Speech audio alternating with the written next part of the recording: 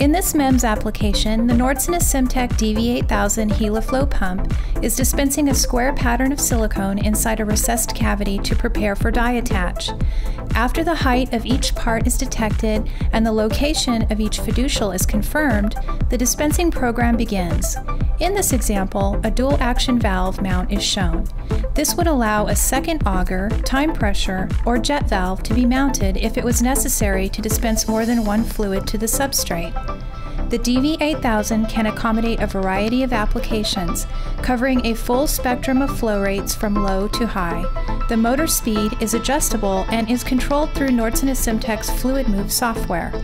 Multiple auger cartridges and needle types are available for the DV-8000 to meet your application requirements for small dot dispensing up to large cavity fill dispensing.